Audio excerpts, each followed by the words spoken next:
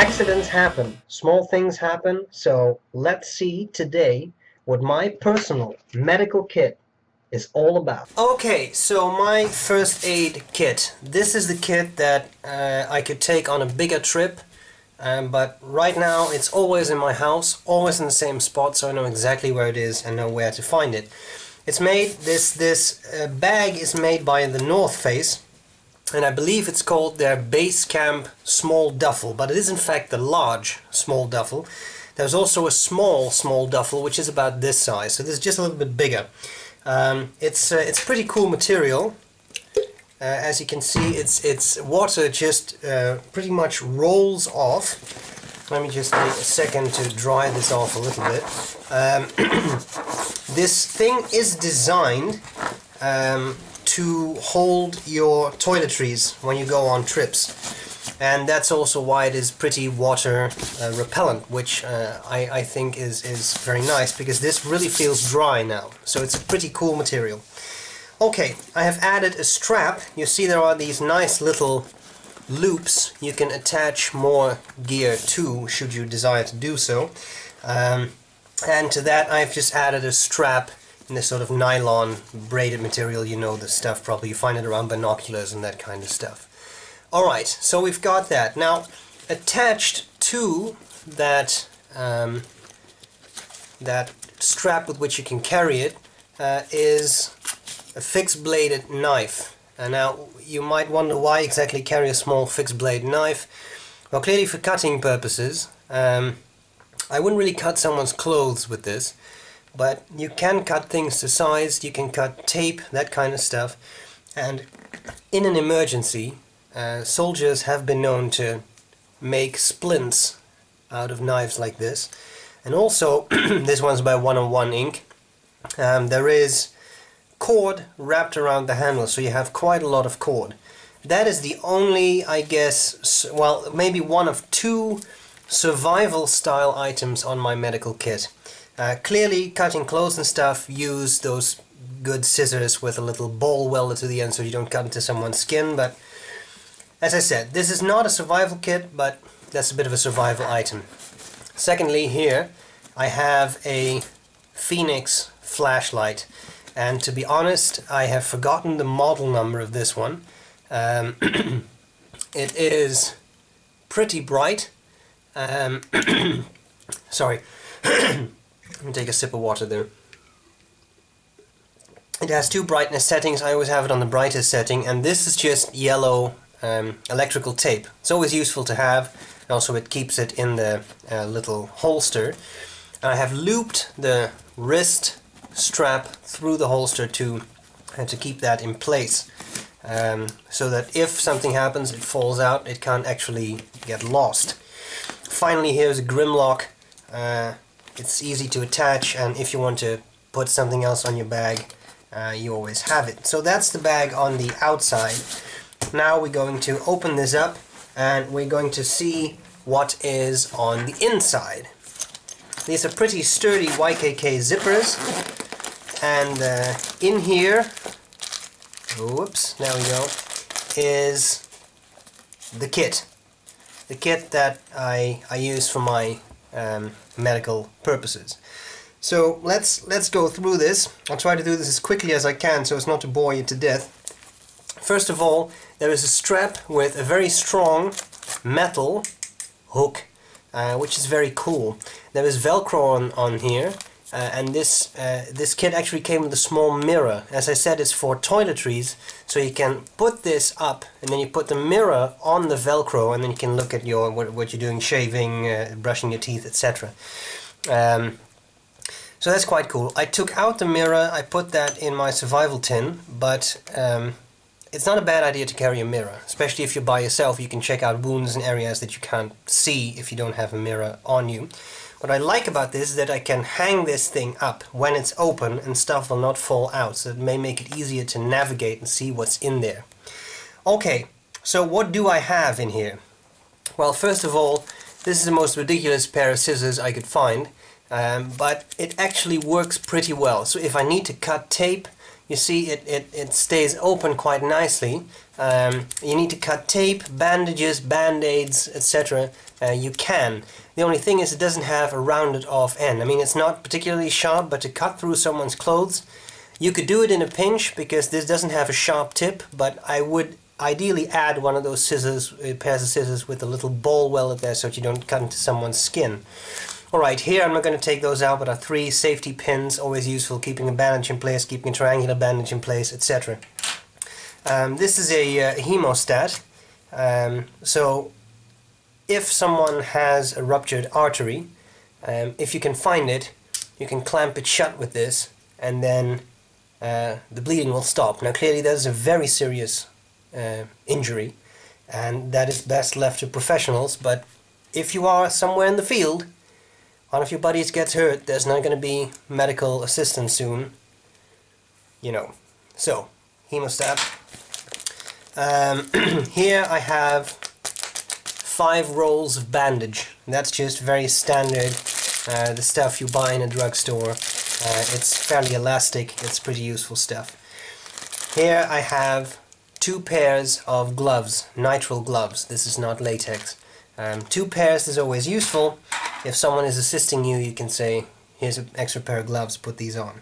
In this world, you never know if someone is infected, you know, so then you should be pretty safe. Here I have 2 long needles. These are 21 gauge needles, and these are 50 millimeters long. Needles can be useful. If you need to puncture something, it could be useful for an emergency tracheotomy.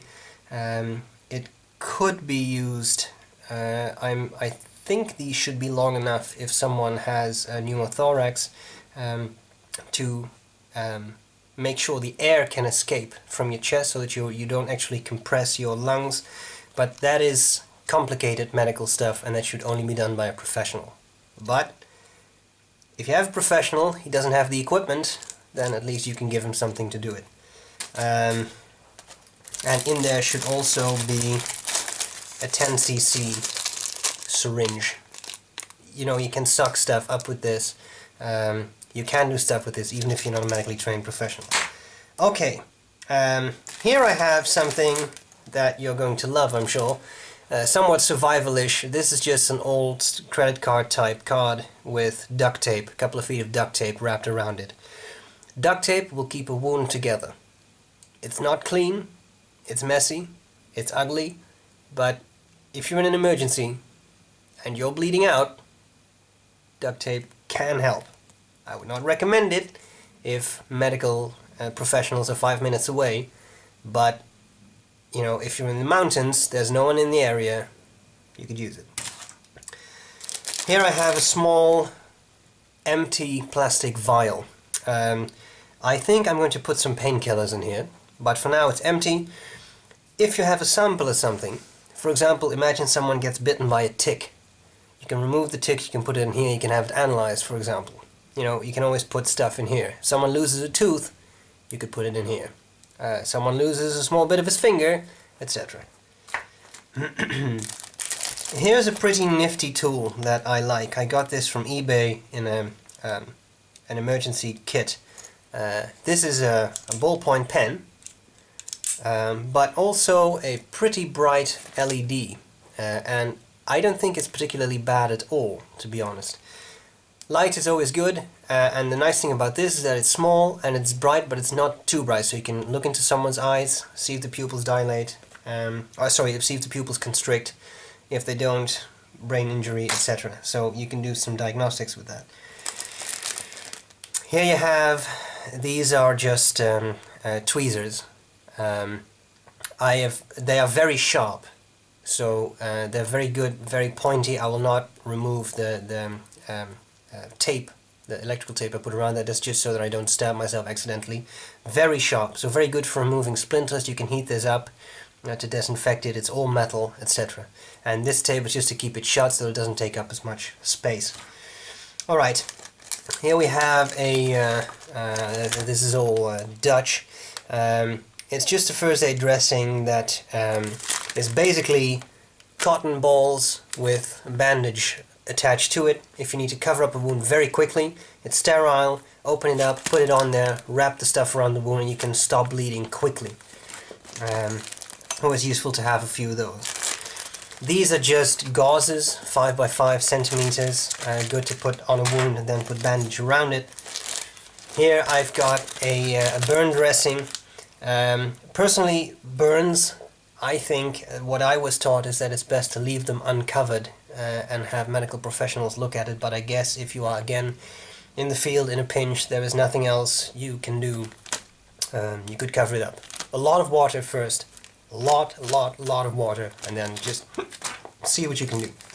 Okay, here I have a very small notepad. It says date and number. If there are multiple injuries, people who are injured, you can make notes. Drugs you have administered, treatment you have given, what you suspect is the case, broken back, broken spine, broken neck, etc. Those kinds of things. Alright. Here I have a simple emergency rescue blanket, keep people warm, that kind of stuff. It's very simple, but it's flat, you know, these astronaut blankets, good when people are cold, hypothermic, etc. And also for yourself, if you are cold, I mean, if you fall in the water, you got something. Electrical tape is one of God's greatest gifts to mankind because you can do so much with electrical tape. It's slightly elastic. It remains sticky, so if you put it on something, you take it off, you can put it on something else, you can recycle it. It's very useful stuff. I chose red here. If necessary, you can use it for signaling, but all kinds of applications. And yes, I mean, even covering up small wounds if there's absolutely nothing else you can do. Here I got a combination. This is just medical, that sort of cloth tape. And this is just a disinfectant, happens to fit perfectly well in here, so, you know, save some space, keep things organized. Disinfectant, clearly always good to have, and this tape is very strong, and there's a lot of it on this roll, so always useful to have. Here we got some more tape. This is the crepe paper tape, very useful for closing off bandages, making sure they stay in place, etc. Quite nice, and you can tear this with your hands, which is very useful. You can tear this with your hands, but it's a lot more difficult. So for that I would use either my pair of scissors or my trusty little 101 ink knife. Clearly, in an emergency situation, use scissors, because that's a smart thing to do. Here we have a mask. This is the sort of thing you can use. You can put this in someone's mouth and then give them mouth-to-mouth resuscitation. The thing is, when you give someone CPR and mouth-to-mouth, you can expect them to vomit, and that will end up in your mouth. So, considering that is not the most appealing of thoughts, this kind of stuff, you don't have to actually be in physical contact with the mouth of the patient. You don't know if they're infected with something. You don't know what's going on. And also, imagine someone has fallen on the ground and has cardiac arrest because he has ingested some type of toxin. Then you may not want to be in direct contact with his mouth too. So always good to carry one of these things with you. And of course that only makes sense if you actually know how to do CPR, but even so, if you don't, you can always give it to someone who does know how to do that. Triangular bandage. 1001 applications. You can roll it up, turn it into a regular bandage, you can support someone's arm with it, you can make a sort of tourniquet with it, you can do all kinds of stuff with this, so super useful, very versatile.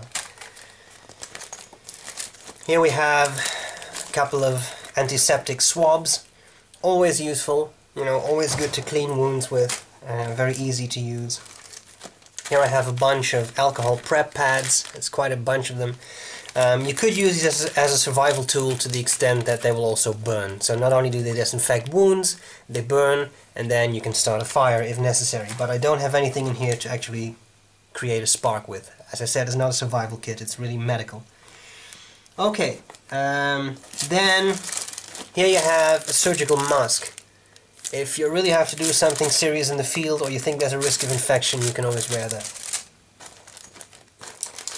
Here we got some more bandage. You can't really have too much bandages and band-aids. There's no such thing. The same goes for tape. There's always purposes for it. This is an underlay. You can put this under someone if someone has to give an IV drip, if they have to do something. Blood may splatter, and if they have an open wound, blood may splatter. It's just sort of that surgical paper. You just put it under them. It's not sterile, obviously, but you know, it's just to have them not bleed on you, so to speak, or on themselves. Then we have a tourniquet. Very simple. You've got a serious injury. Maybe an artery has been cut. Blood can literally squirt out.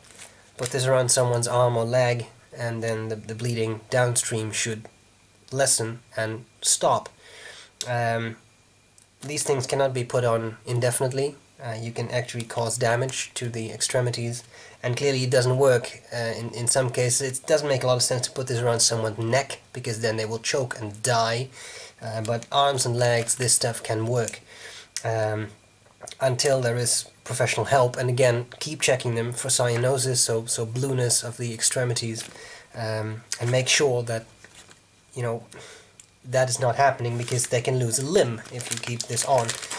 But you know, for short stuff you can do this, and also you could use this in combination. Now I have to dig through all the stuff here.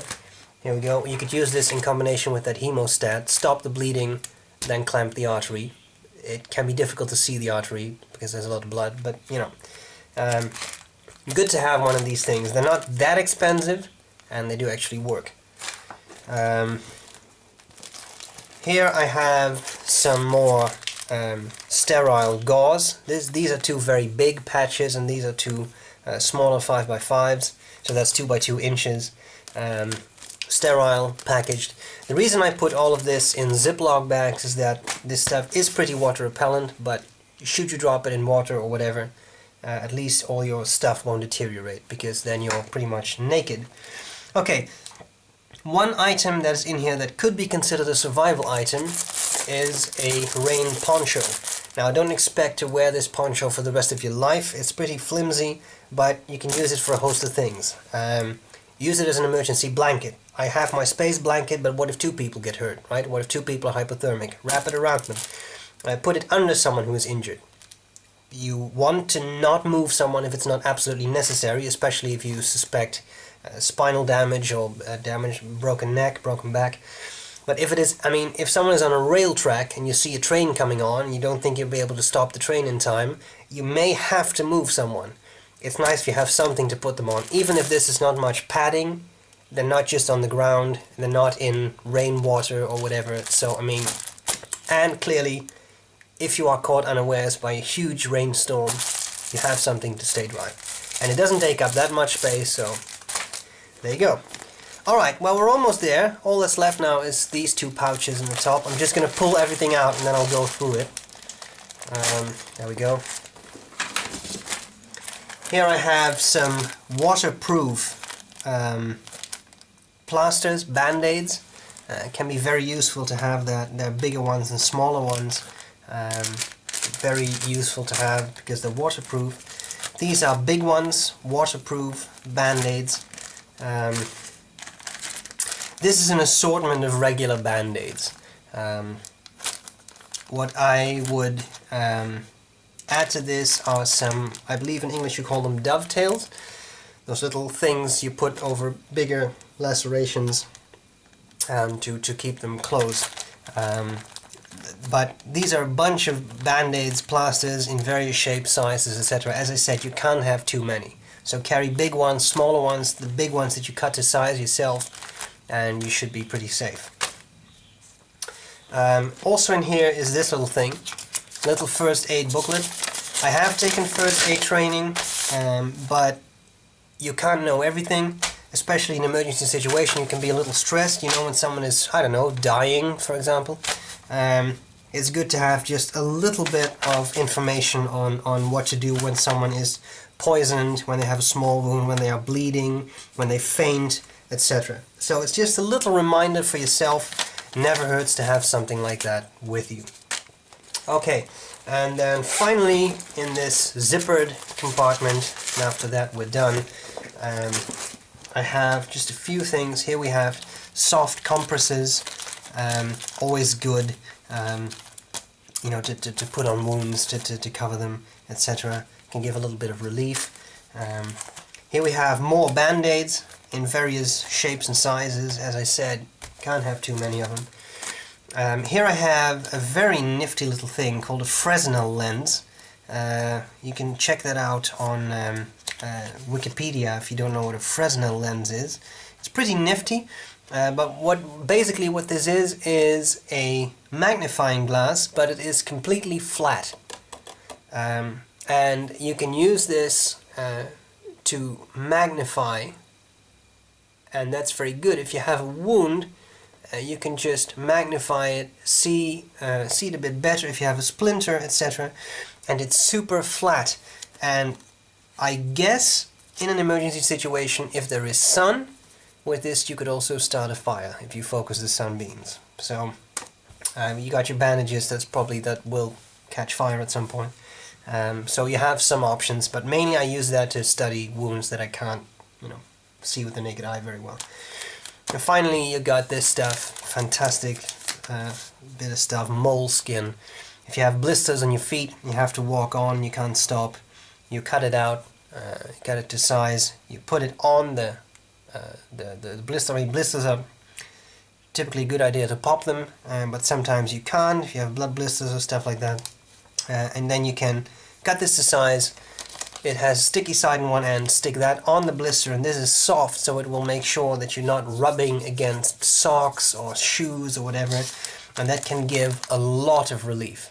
So I always have this in there as well. I prefer this to those type of blister plasters, the sort of plasticky soft things. For me that doesn't work so well, but this stuff usually does. So there you have it. A lot of contents. I'm not a medical professional, so don't take my word for anything. Seek training if you're really interested in this sort of stuff. For me, this is comfort. I know I have this. I know that I can take care of pretty much every small injury that takes part around the house with this thing. I can take it with me on a trip. I am pretty well prepared. Yes, there are many things I could add. Analgesics, maybe some antihistamines, maybe some antiemetics, definitely some type of anti-diarrhea drug. I mean, I would add some drugs when I would go on a trip, but in the house I have that in a little medicine cabinet, and I don't put it in this kit. Also not to clutter it too much. So there you go. I hope you found this useful. When it comes to medical training, first aid training, take it. There is not really an excuse not to.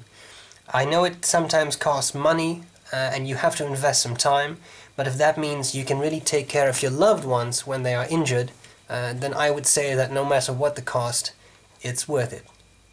Right? It's worth it to be able to take care of you, the people that are important to you, and even yourself. So that's my kit. That's my story. Hope you like it. Individual first aid kit, IFAK. I hope this may have given you some ideas of stuff you may want to add to yours. And if you don't have one, make one. There is no excuse not to have at least some of the basics. You can always afford one roll of bandage and a little box of band-aids, and that alone is going to give you mental comfort, I think. So, there you have it. I hope this was useful, and I'll see you later. Bye bye.